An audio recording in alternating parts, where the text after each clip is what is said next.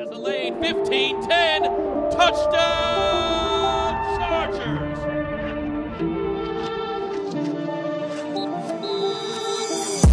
What's up, guys? Welcome into a brand new episode of Chargers Weekly. As always, joined by Matt Money Smith. And Money, OTAs, rookie minicamp is in the rear view.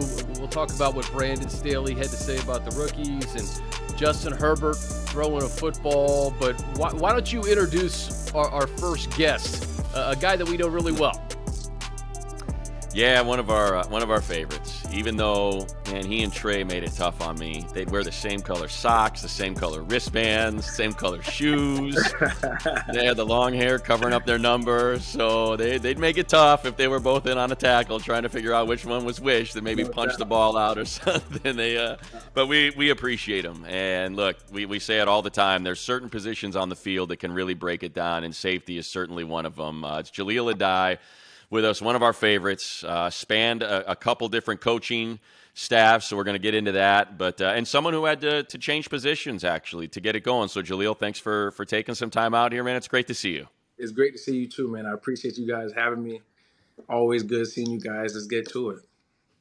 Jahleel's on the rise in the broadcasting ranks. I know you're doing Total Access at the end of the month, man, and I know you're going to kill it and kind of make that natural progression into the broadcasting world. But let's just start really top of mind with this Chargers team this offseason. Obviously, everybody's talking about how it ended, right? Being up 27-0 and losing that game. And I think you hear Sebastian Joseph Day and Derwin and all these guys who have talked after the season. There's a bad taste in their mouths. How can that maybe fuel them for 2023, and just kind of your state of the team as we talk right now in May? Like Derwin said, Joseph Day said, anytime you lose a game like that, especially in the playoffs, being up by that much, and then having a team come back and beat you in the way that the Jaguars did, especially being a defensive player, right? You're up, so you think the game's in your hands. If they don't score, they don't win, right? So, like Derwin said and those guys said, there's a bad taste in their mouth, and it could be good for them going into the offseason. You know, it's going to fuel that extra drive that they need, doing OTAs, bring the camaraderie together, and say, hey, guys, we can't go out there and do what we did last year. We got to tighten up in those areas that we've seen that we lacked in, and we got to continue to prove, and hopefully that will be the next drive and the next, I'd say, thing or situation that catapults the defense and the team overall into getting it deep into the playoffs next year and not letting that happen again.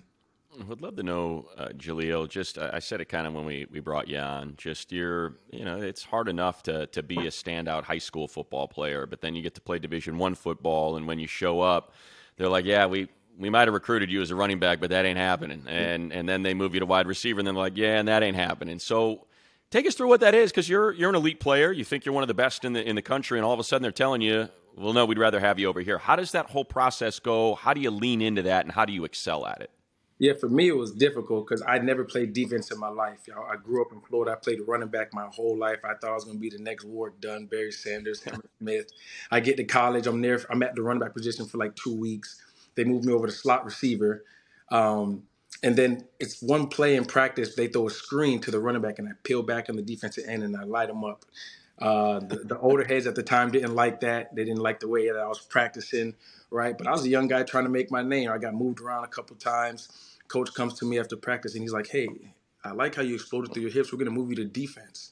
And, you know, me, I'm like, all right, Coach. I'm back in my mind. I'm like, defense? I've never played defense. My older brother is a safety at West Virginia. Was coaching in college at the time. I called him. He gave me a couple pointers. First day of 7-on-7, I go out there. I get 2 PBUs. I get a strip. In team, I get a strip. So, I mean, needless to say, I think it worked out well for me. But the mindset is like, as an athlete, right, you always feel like you're going to compete at whatever it is. It doesn't matter if they tell you to go fill up the water bottle. It doesn't tell you if they tell you to go move the bags, right? You're going to compete, and that's what I did. I just competed. I didn't mope about it. It's different nowadays. Guys can just enter the transfer portal. When I was coming out 11 years ago, you had to stick to it, stick by your guns, right, and just compete and battle it out, and that's what I did. Well, I'd love to, I asked because, they draft Diane Henley, and he did the same thing, flip from one side to the other. So kind of take us through maybe what you then see differently than maybe guys that have been playing defense their whole lives. Because I would assume they lean on you seeing how well you excelled at the position, kind of asking you, okay, how do you approach this? What is it that does for you as a player? You just get to see both sides of the ball. For me, it was big because as a running back, right, you had to have vision when you're running through those holes. And when I was a safety and I dropped down into the box, where I excelled the most was I it's almost like I seen the holes as if I was running. So I would be able to anticipate where the running back was going based off what I seen or felt, because he was seeing the same thing. If there's an open gap, he sees it, he's going to hit it. If there's an open gap, I see it, I'm going to hit it. So I think that translated well for me going from running back to safety. And just like anything, it's the same thing as if you're playing wide receiver, right? And then they move you to DB. You know that wide receivers like to stem you outside to bring you back inside to break back out for a corner route. So it's different things that you know that you've done in the past on the other side of the ball that you can use when you get to the other side to defend it and be successful at it. You know, Jahleel, I remember, I think it was 2017. You started every game in 2017. That was Michael Davis's first year as an undrafted free agent, right? Vato. Yeah. Vato. And you know, he really worked his way up. I know Ron Miles took him under his wing, Gus, and he really established himself as a good player. When Gus left, Brandon Staley comes in, a completely different defense. And it took Michael, I think, all of Brandon's first year. Last year, we saw Michael Davis play better than almost any corner in the league. I mean, he was playing at a high level. I don't know if you could just speak to your experience playing with Michael, and you know that shift from what Gus did to this Vic Fangio, Brandon Staley type defense, and just how different that is. Right. Yeah. What's crazy is I'm the one that actually gave Vato that nickname when he came in as a guy. So that's my guy, man. But I seen Vato when he came in, just a humble kid, willing to learn, no ego. And one thing Vato can do is he can run, right? And Gus Bradley, they implemented that with him. Gus was big on staying on top, not letting the ball get over your head. And Mike, he excelled, right? He excelled in that defense. And then you see the switch come over with the Brandon Staley's defense, and they're playing more quarters, they're playing more man. And I think it just took Vato a little bit more time to get adjusted to it. Obviously, they brought J.C. Jackson over. They had Asante Samuels, you know, running with the ones, and Vato was a former starter who got pushed down the depth chart a little bit because of free agency, which happens in this business. But once he got his feet back under him, and I think that he got more comfortable with the defense, you've seen him excel. Like you said, he played top ball last year, one of the best corners in the league stat-wise, right, with PBU. So he did his thing, man, and I think this year he'll continue to do that and grow even more. Jahleel, when you kind of see these last couple of years and everybody sort of – and look, the numbers are what they are. It's right to take shots about the run defense. Give us an idea of, you know, how much has to go right for a defense to be able to stop the run, and maybe what you've noticed. And because everybody just points to the line. They're like, well, you got to get better bodies inside. But, you know, it's so much more than that, especially with the amount of tackles you would pile up, like you said, reading the gaps and making those stops as a safety. The biggest thing, I think, is gap discipline, right? It starts up front. The defensive line sets the tempo. The defensive line sets the line of scrimmage, right? You want your defensive line to play on their side of the ball.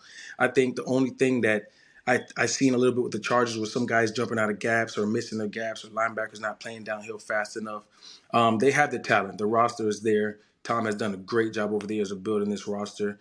I think the biggest thing is just gap integrity. Right? Don't be in this gap, sticking your head in this gap. Stay true. Trust the guy behind you that the linebackers are gonna fill in. And then here comes Derwin, who you know who's gonna blow up anything that comes through the hole.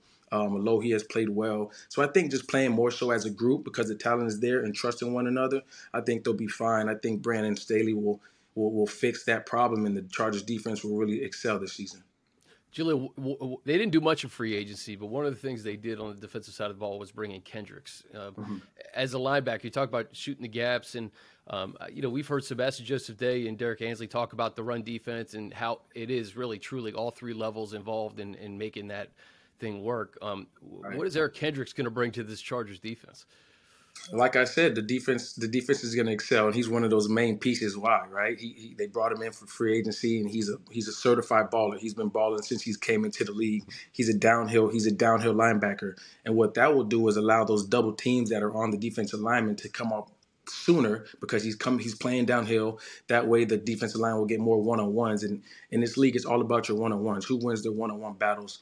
And like I said, this defense is loaded. Their front four is loaded, and I don't think anybody in this league wants to block these guys one-on-one. So I think having him come in as a leader, what he brings with his physical attributes, playing downhill. That'll free up some more guys down there in the front so they can make more TFLs and control that line of scrimmage. So I'm looking at the schedule, Jahleel, and it's Green Bay November 19th, New England December 3rd, Denver December 31st.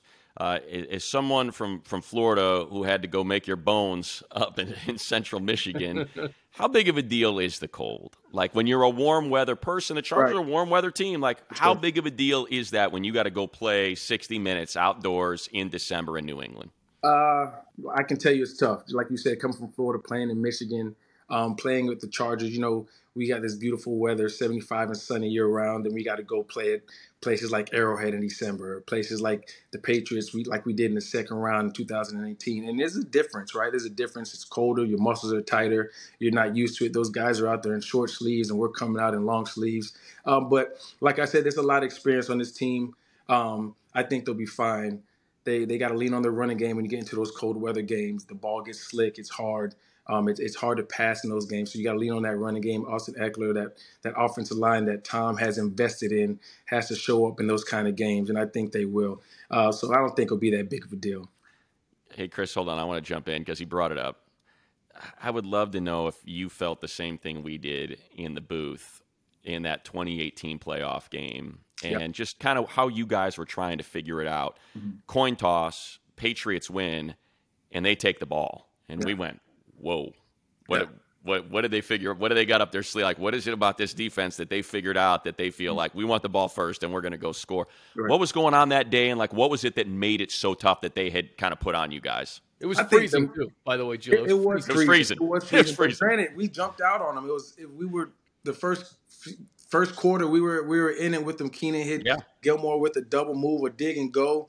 We walked into that game as confident as ever, like we were going to beat them, and we felt that way. The week before, we stopped Lamar with 7 DBs, run one of the most predominant rushing attack offenses you're going to see in the league, right? I think they did that more so like, hey, we're going to try to set the tempo. We're going to set the precedence for today. And they did that. They did a good job of establishing the run. And once they did that, we were playing downhill, and then here comes the power pass, right? They're faking the power pass and over the top with Edelman and Gronk. So it was a tough slate. It was a tough day. It was a tough day in the second half, and they just had our number that day, man. I always tell people that was our year. I felt that we were going to hit that Super Bowl, but we ran into a guy by the name of Tom Brady. Damn Tom Brady. Damn Tom Brady. Hey, Jill, speaking of that 2018 team, I mean, you guys, people forget, you guys were pretty dominant. 12-4. You started every game, and you started every game beside a rookie named Derwin James. Mm-hmm. I remember you and AP and a lot of those guys, veterans in that secondary, were really instrumental in coaching Derwin up and making sure he was ready to go. But obviously, Derwin is Derwin too. What was it like playing with him his rookie year where he was a first-team All-Pro? Man, that dude's a generational talent. I say it all the time. Everyone asks me, man, is Derwin really that good? Derwin's that damn good. Like, he's the best safety in the league. I mean, there's no argument. But just seeing him come in, I'm from Florida. I was a Florida State fan growing up. I watched him in college when he came in. The biggest thing with him is a lot of people talk and harp on his physical attributes, but the guy is smart, right? He's smart. He's willing to learn. He's a phenomenal leader. And he just wants to be the best. He has God-given talent, but there's a lot of people who have God-given talent but don't work, right? Don't work how he works, or don't take his craft as serious as he does. And he does, man. He wants to be the best. You see, he says 1% every day, and he really means it, man. He's trying to get better every single day, and it shows on Sunday. He's the heartbeat of that defense, heartbeat of the team, if you ask me, right? As he goes, they go. When he's not out there, it's a difference, and he's one to watch, man. He's excited to watch for the next 10-plus years. Jahleel, coming out of this first round of OTAs and rookie camp and all that, a lot of questions, Derek Ansley, the new DC, about JT Woods. And, here's a third-round pick that just couldn't get on the field last year. And they could have used him. I mean, they absolutely could have. So, and a lot of the questions surrounded instincts and vision. And, the productions there. The guy had 6 interceptions at Baylor. So maybe if you can kind of take us through your observations and in that particular position. I know you played strong most of the time, but playing free as a rookie and how much goes into that responsibility and trying to get acclimated as a rookie? It's a lot because these quarterbacks in this league they're elite, right? And they can manipulate you with their eyes, with their shoulders, right? And one false step in this league, you're burnt. Like you said, in college, he showed that he's a ball hawk. In training camp, he was showing that he was a ball hawk. And there is a learning curve, right? And I think that he had to go through that. May have hit a rookie wall. I'm not sure. I wasn't in the building. But I think this year it's going to be him and Alohi who battle it out in training camp for that starter spot next to Derwin. The kid is physical. He's tall. But I like Alohi too, man. It's going to be a great camp to watch. That's going to be one of the most important camp battles that we see is him and Alohi going at it for that starting spot. Jill, what do you make of the way Alohi has played? And, I see him as a guy who has stuck around. His work ethic speaks for itself. And he made plays in games, two in particular that stick out is the one first play of the game against the Dolphins where he breaks up the Tyreek Hill bomb, which could have, the game could have gone the other way had that converted. The other one was the interception in Cleveland. Like he seems to be at the right place at the right time. Nothing flashy, but seemed to be a really nice compliment to Derwin. He's a real good compliment to Derwin. Like you said, you harped on that first play with Tyreek, who's a world-class sprinter who's taking guys deep for a living, right? And the funny thing about it is the Dolphins drew that play up just for him to be on Alohi. Alohi stepped up to the plate, deep ball, didn't panic, made the play, and then let them know, not today, right? Y'all aren't bringing that to me. And honestly, they didn't try him after that. But like you said, in Cleveland on the goal line, just mirroring the eyes of Jacoby and picks him off. When I was there, he's made plays. Just seeing him as a young kid and how he's come in and how he's continued to grow and grow and grow. Like you said, nothing flashy, not the biggest, not the fastest, but he's in the right place at the right time. He's smart and he's durable, and the coaches can depend on him. When the coach can depend on you, you will play a long time in this league, and they feel comfortable with you out there. So I think Alohi's going to ball this year. Like I said, interesting to see who wins that battle in camp. Yeah, you just retired, Jahleel, so you had a chance to get a crack at Patrick Mahomes multiple times. Give us an idea of what you talked about. Damn Tom Brady. Like what does Patrick Mahomes present to an opposing defense? It's Patrick and it's Andy at the same time. Like those guys are two geniuses together, but you can prepare for them on Monday through Sunday, all the way up until the game. Prepare for the different formations they're going to throw at you, the different personnels. But once you get out there, it's backyard football.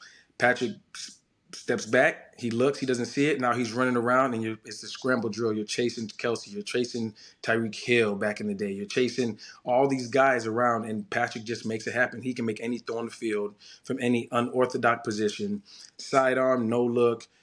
He's like the Magic Johnson of football, man. He can deliver however he wants to, and that's what he brings, and that's one of the biggest threats when you're playing him is just those guys are never out of the game. And no matter how much you think that you know them or you got them, you don't.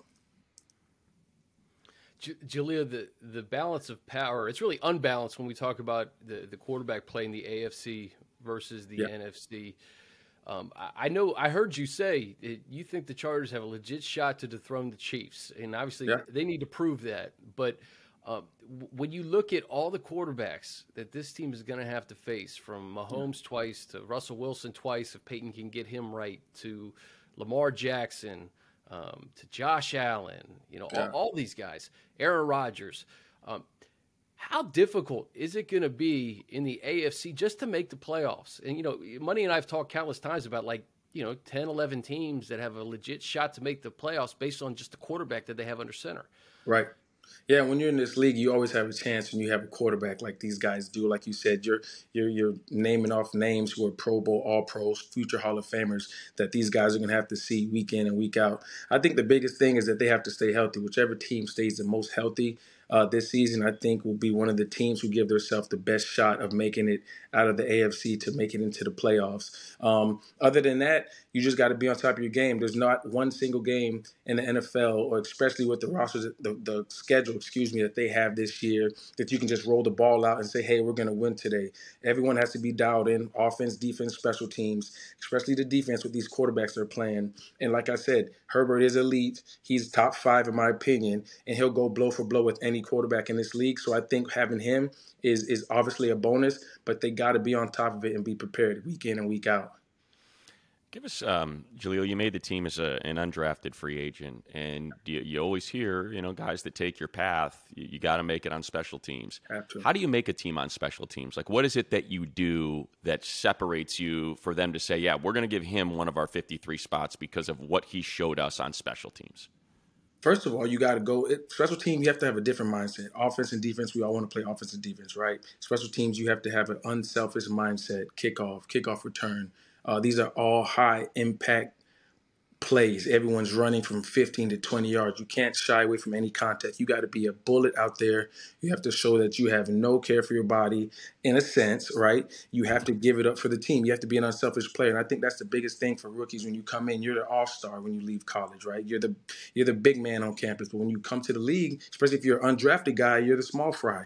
And you got to prove yourself. And the way you prove yourself is special teams, going down on kickoff, making tackles inside the 20, blocking punts, on kickoff return, getting back to your drop, setting up. If you have a one-on-one block, staying with your one-on-one block. If you have a double team, driving that guy out of there to create a lane for the kickoff returner or punt returner. So it's things like that. You got to show up and you got to flash on film on special teams for those coaches to say, hey, this is one of the guys that we got to keep on this roster. Jahleel, we were cheated last year of seeing Mike Williams in the playoffs. We were cheated of seeing Keenan Allen for a majority or a big chunk of the first half of the season.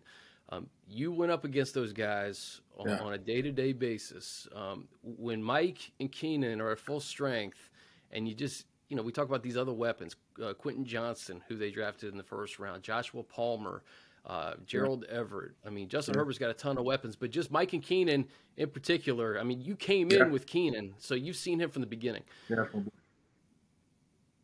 Yeah, I have. And like you said, Mike and Keenan, when you talk about them two, when they're both healthy, they're the best combo in the league.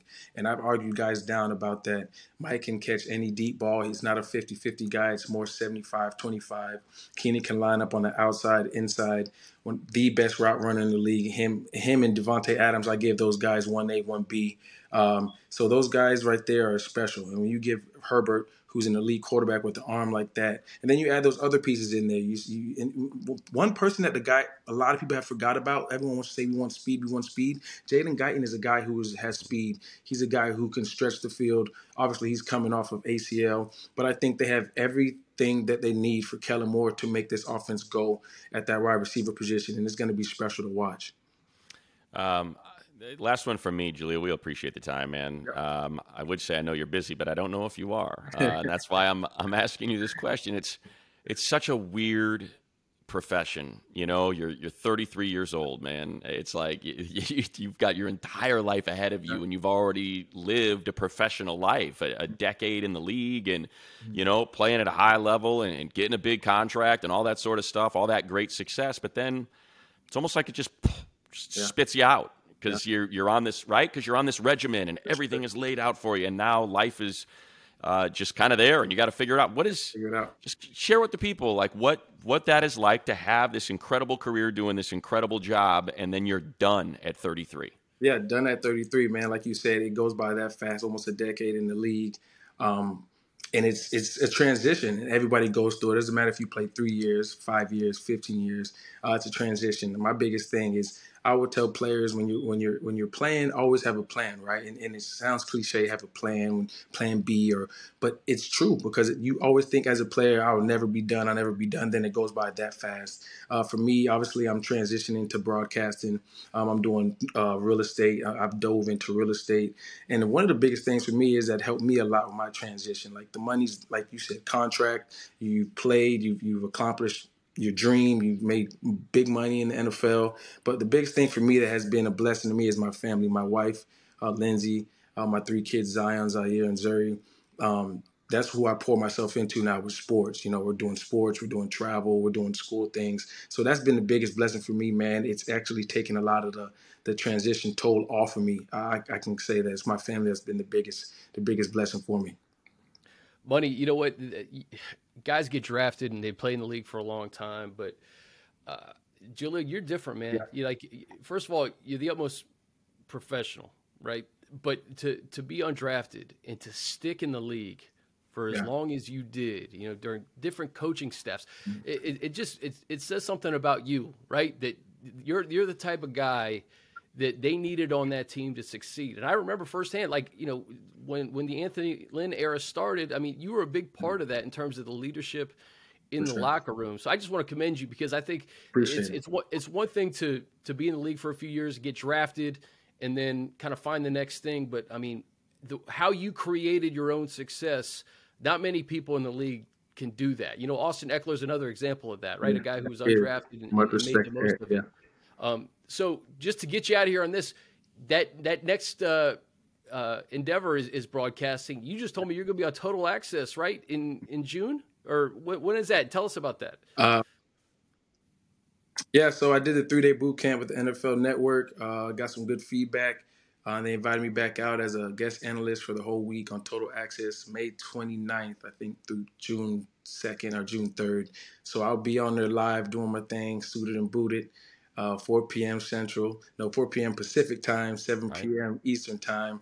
So if y'all ain't doing nothing, check me out. Let me know. There we go. Where else? What can we find you anywhere else, Jahleel, outside of that 1 week? What else you got? I got the NFL Total Access. I'm doing some stuff locally here in San Diego at NBC San Diego, Fox 5. Actually, in June, I'll be out there with you guys. I think I'm going to be with you, Chris, June 12th, covering the media day for the Chargers. So love it. I'm just getting my whistle wet, man. I'm just getting started. I'm enjoying it, and I'm passionate about it. So we'll see where it takes me. Beautiful. I love it. Chargers fans going to see a lot of Jahleel Addae, man. Hey, it was so great catching up, and like I say, your insight as a player and playing with so many guys on this current roster, it really brings a lot to light in terms of what to expect in 2023, man. So we appreciate your time and look forward to more analysis throughout the offseason. Sounds good. Thank you for having me, guys. Thanks, Jahleel. All right. Well, buddy, I love when we talk to former players, especially former players that know so many of the key guys and key contributors on this 2023 Chargers team. Yeah, and look, safety, he said it. That's going to be a big one, because we've said this before, you don't draft guys in the third round and expect them to be fringe special teams players and not make their way into the rotation on either the offense or the defensive side of the ball. So they're expecting a lot out of JT Woods. I know we're going to get into it, and that was one of, it felt like, if not it was darn close to the most discussed topic with new DC Derek Ansley about what the vision is and what the expectations are for JT. So great to get a little bit of insight there from Jahleel about, and he hit it on the head. He's absolutely right. Guy had, 6 interceptions at Baylor his senior year. It came into the, led the NCAA, comes in, shows out in training camp, has a solid run a little bit there in the preseason, and then for whatever reason just got away from him and did not get himself a lot of playing time. And it's like 30-something snaps, and some of those were emergency snaps. So that to me is one of the big camp questions, and one that no doubt the Chargers would love to see answered with JT Woods working his way as a starter on this defense. We should start there. I have a list of a few things that I thought were the key takeaways. Yeah. Brandon Staley was asked about JT Woods. Derek Ansley was asked about JT Woods. And, we talked about Alohi Gilman and kind of the steadiness that he's brought to that secondary. And I thought he was a pleasant surprise last year, frankly. But you don't draft 100%. A guy, like you said, the third round to sit on the bench. Yeah, no doubt. I mean, I'm pulling it up right now just to give you an idea of who got taken in that third round and how much they're playing as you go through it. Chad Muma, playing for the Jags. We saw him in the playoff game, linebacker there. Velus Jones didn't have a great year, but the Bears tried to put him in to that rotation. Jelani Woods became the starting tight end in Indianapolis. Desmond Ridder, quarterback for the Falcons, ends up starting the final 4 games. I mean, when you go through it, Greg Dulcich, we saw how big of an impact he had in Week 18 against the Chargers as the tight end in Denver. These are third-round picks. Nakobe Dean for Philadelphia, of course, that he slipped because of the injury, but you know what the expectations are there. Like, third round, you got to play. Third round, you expect for these guys to be big contributors, and that's why, that's how it is this year. When you talk about Tuli Tuipulotu in the second and Henley in the third, we expect those guys to play this year beyond special teams. Yeah, Henley's a special teams stud, and they expect him to be, and that was another sort of theme of conversation surrounding the questions asked to coaches, but Coach Ficken and Coach Staley with Henley. But they expect those guys to contribute this year on defense, and no doubt that's what they're going to want to see from JT Woods, is that he's able to take that step. You put JT Woods in that conversation. He's almost like a red shirt rookie, right? He's got to play. They asked about Tuli and if it was going to be maybe a learning curve because he's 20 years old. And I loved Ansley's answer. He said this guy is wise beyond his years, so it's not that. He should be ready to go. And, the fact that he is 20, I think is frankly exciting, because I do think that when you're in a room with Khalil Mack and Joey Bosa and playing the football he's already played, he's going to make an impact. And I have no doubt that I think him and Henley are both going to play a decent amount, especially Tuipulotu when we talk about that edge position, because I think he's automatically that number 3 edge rusher right now, Money. No doubt. And to your point, it was a great answer from Ansley, because he's spot on. Age can be a thing. We saw it last year with Isaiah Spiller, just from a growth and a strength and a body type standpoint. But you look at Tuipulotu, and he looks like an NFL player. When you looked at Isaiah Spiller, you're like, man, dude looks like a baby out there. So there's a difference. And people can, they mature, their bodies are built differently, and certainly Tuipulotu. And it'll be interesting to see how they envision him. Do they want him to get lighter? Do they want him to get heavier? Do they like him exactly where he is? Do they want to put him inside? He can play up and down the line, and he's got the body where however you want him to be most effective, he can do that. So it'll be interesting to see how they deploy him, the different ways they deploy him. But no doubt, and it was great to see him out there, and it was great to see all the rookies out there, the undrafted free agents out there. It's just fun to see dudes live their dreams and realize their dreams and just have that pep in their step as they put on that Charger helmet for the first time and get coached up by these NFL coaches for the first time. Not to mention having Justin Herbert out there working out next to him, throwing around, was pretty damn great to see. Yeah, that was probably the lead among all fans, is that Justin Herbert's throwing the football in May. And, it's a big deal because he had that offseason surgery. But when he's slinging it around the way he was to Quentin Johnston, which the Chargers put on their social media the other day, I think things are good. So I don't think there's any worry that Justin Herbert's going to be ready to go. Love that all the rookies and Tuipulotu will get done, but love that the contracts are done. Get that, just wipe that off the table. We know in years past you've had a couple hiccups here and there, guys holding out until the day before training camp or something. Get the sense that is not going to be the case this year, specifically with Quentin, just because they expect a lot out of him. He's your first-round pick, and that's the one that typically takes the longest to get sorted out. So very happy that that's squared away and that he was out there and he is full speed ahead, ready to roll. And I'll tell you, there were some shots that I got excited. Kind of seeing the hands out in front of them, snatching those balls out the air got me a little. I'm like, okay, here we go. No, it's not when you got contact and you're feeling contact, and that's typically when your muscle memory comes into play. But I'll take it. I'll take it for now. What I thought was cool, and take this for what it's worth, I just think it's a reflection of the locker room, and I think kind of the culture, is the fact that Mike Williams, Keenan Allen, and Joshua Palmer went up to the hotel to introduce themselves to Quentin and get to know him a little bit. Very cool. I just think that they don't have to do that stuff it matters. 100%. Because he's going into a room with guys who have done it at the highest level, and for a guy like Joshua Palmer, who's kind of on that same track that Quentin is, he's got a couple of years learning from Keenan and Mike, but just to kind of be welcomed into the wide receivers room like that, I think that little stuff matters. The other thing, just shifting from wide receiver to a wide receiver, but really more of a returner, I really liked what Coach Ficken had to say about Darius Davis, because there's certainly a segment of scouting society that says more and more with teams are just content to kick the ball out of the back of the end zone. You don't have returns like you used to.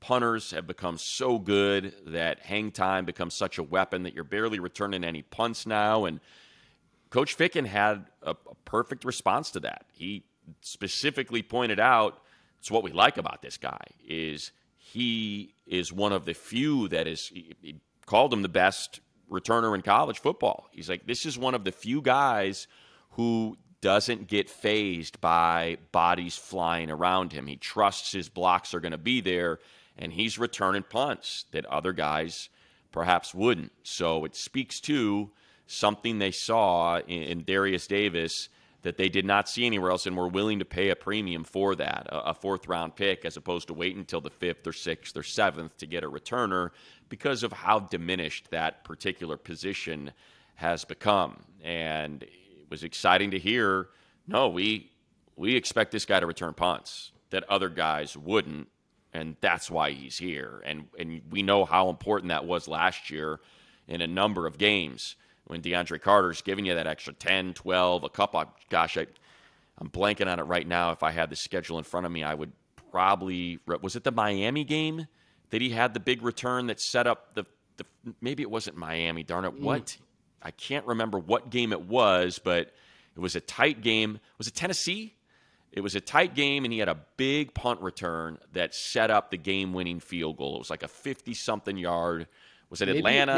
Maybe it was Tennessee because didn't Justin had that big strike to Mike Williams to set up the field goal, right?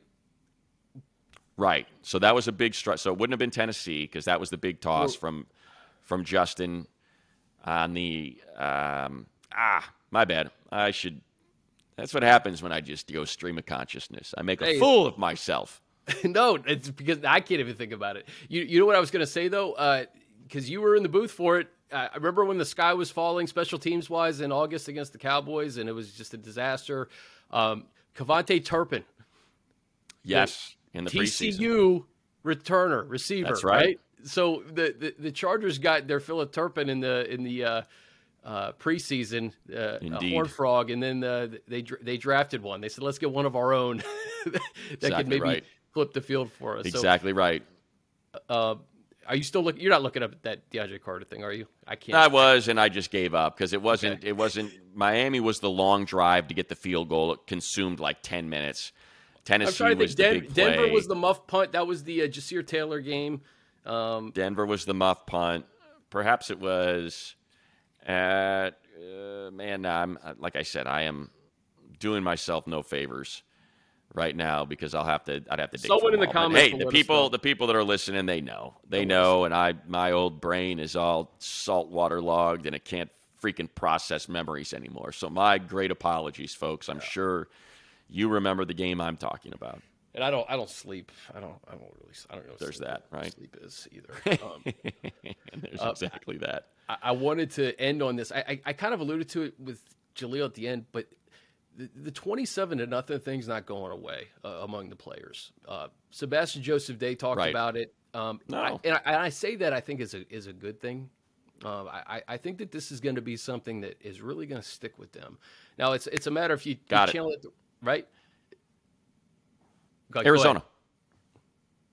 It was Arizona. Remember, they're down 24-17 with 2 minutes left, and they punt. And it is a... That was overtime. That was an overtime game. That was no, they went for two. Oh, that was the go for two game. Yes, so it was a 50-yard punt.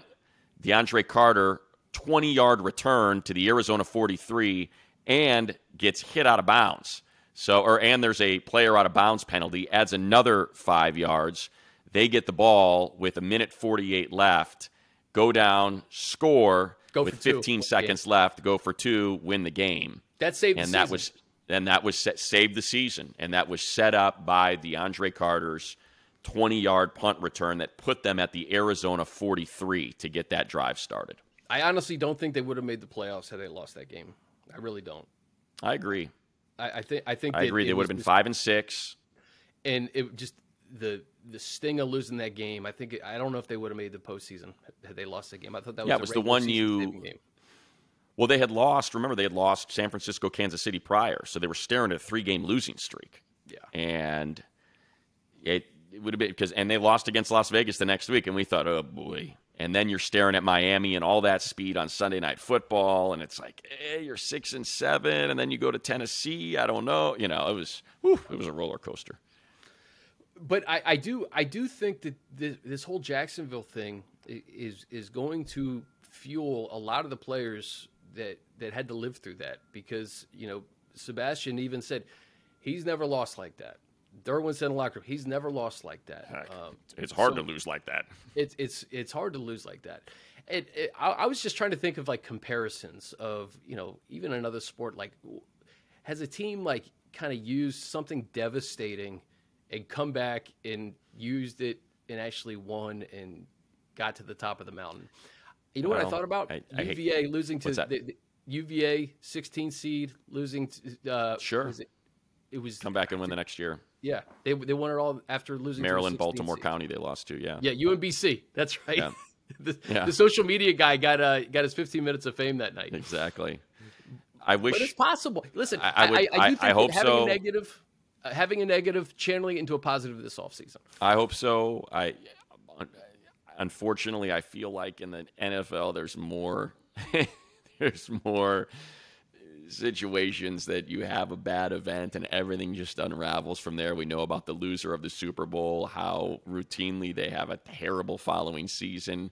I look back to last year and you think about 13 seconds. How in the heck did the Bills figure out how to lose to Kansas City in that divisional round? And then what happens? They come back this year and they lose in the divisional round at home. Obviously, a lot of circumstances surrounding the Bills from last season and what they went through. But I feel like more there was the San Francisco muffed punt when Harbaugh was the coach and Kaepernick was the quarterback. Remember, they lost, I think that was the NFC Championship game that they lost on that muffed punt.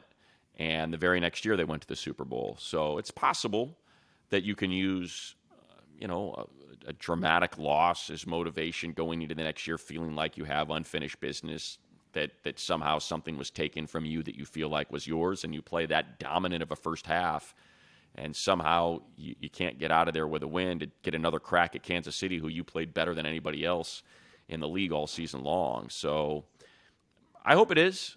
Look, it's better than the guys saying, yeah, I don't care. It doesn't bother me. It's much better to hear Sebastian say, I think about it all the time. It haunts me. I just think defensively, Money, and Sebastian brought up this point, it was the first year a lot of those guys had played together. Right. He mentioned guys like Derwin and Kenneth Murray and himself, Austin Johnson, who got hurt, Morgan Fox, Michael Davis. So another year together in this defense. A new voice as a defensive coordinator in Derek Ansley. Who knows what that brings? And just more familiarity as a unit. Maybe having Joey for a majority of the year. Yeah, Khalil, think that'll help. all those things. And then, obviously the rookies that we talked about, the redshirt rookies that we talked about contributing this year. So defensively, I think there's more of an urgency on the defensive side of the ball to drastically improve as opposed to the offense. I know with Kellen Moore coming in, obviously things are going to change. I don't envision Justin Herbert not scoring points. I don't care who's calling the offense. But I do think right. Kellen Moore is going to make a difference. But I think really the onus is on the defense to drastically improve the run D specifically. And, all those guys talked about taking all three levels of the defense to do that. And just, taking the ball away, scoring on defense. All the things that I think we expected this defense to look like last year, it needs to look more that way in 2023. No doubt. You hit it on the head. The offense you feel great about. You got weapons everywhere. You got a dominant offensive line. You've got one of the best quarterbacks in the league. Defense, we forget how good it could have been because of all the injuries. You've got two All-Pros, Joey Bosa and J.C. Jackson, that essentially missed the entire season for all intents and purposes. So how much better can that look when you have Joey Bosa and J.C. Jackson out there? And that was the other exciting thing about the media availability is JC and Derek talking about, I feel like I'm going to be ready for week one. And they're going to need them. They need that big body and that physical matchup to step opposite Jalen Waddle or Tyreek Hill, pick one and get after it. So that was very encouraging. I did not think that would be the timeline he'd share. Usually you don't want to share timelines at all because all you can do is, fall short of them. If you come back early, people get excited. that you come back late, people get upset. You know, look at Keenan, look at Joey. I mean, it's why it's so hard to do the timeline thing. Remember when Rashawn was talking about coming back and like, oh, he might back for Jacksonville, and Coach Staley was like, let's slow down. If he's out there, great. It's probably not going to happen though, because you don't want to have a letdown there, and obviously you don't want a guy to try to rush himself back if it's only going to make things worse. So, but that was very exciting to hear. The expectations for JC have done like a complete 180, right? Like last year, it's like this guy had the most picks in football the last couple of years. He's gonna lead the league in interceptions again. Right now, I don't think you can even put it in your brain to count on him right away. But if you can, I mean, that's a heck of a bonus. You know, you talk about the corners, and you can never have enough corners. They have guys to roll out there week one that are pretty darn good. Yeah. If you can add a healthy J.C. Jackson to the mix, and he can be the guy that you assigned him to be, man, now we're talking about a completely different defense. Huge. Absolutely huge. You're talking about all three levels and being able to take away the team's number one weapon. And that was the adjustment that they made with JC right before he got hurt, and he started playing well. He did not have a good start to the season. He was playing horrible. And talking about the adjustment, I just struggling with the scheme, and finally they were like, just go follow that guy. And he did, and it was like, yeah, that's what he does. So to have that week one against Tyreek Hill or Jalen Waddle, to have it against, week two, week three against Justin Jefferson in Minnesota, week 4 against Devontae Adams, to be able to just put that guy there. This is yours. Go to work. A huge advantage. One more for you. Dalvin Cook is going to get released. Mm-hmm. He went to Florida State. We got some Knowles on this team. Sure. As we kind of wait for this Austin Eckler thing to unfold, would Dalvin Cook be a name that you would consider if things go in a different direction with Austin? Look, yeah, it'd be great to have him. I feel like he's in the same boat as Austin Eckler, and that is someone who wants money and a lot of it. And the Vikings are essentially saying to Dalvin very similar things to the Chargers saying to Austin. We love you. We appreciate you. You're an important part of this team, but we can't do that. And word is he doesn't want – you look at the numbers that you've heard, and it's like that just doesn't line up. And for his agent, that's what people forget is it's not just the player, it's the financial team around the player. You can't have an agent. The agent will refuse to do a low money deal because of how it looks for the agent. They want as much money as possible. So I'm assuming the Vikings are saying, hey, we'll bring you back, but it's got to be at this number. And that's going to be a decent number. It's not going to be a couple $1 million. It may not be $14 million or $12 million, but it could be $8 or $9 million, $7 or $8 million, and that's just not something that's in the cards for the Chargers, I would guess, with the money that they're going to have to dole out to Justin Herbert. And I'm still waiting for him to do a little bargain shopping here with some of the talent that's still out there. We've talked about it. Not out there.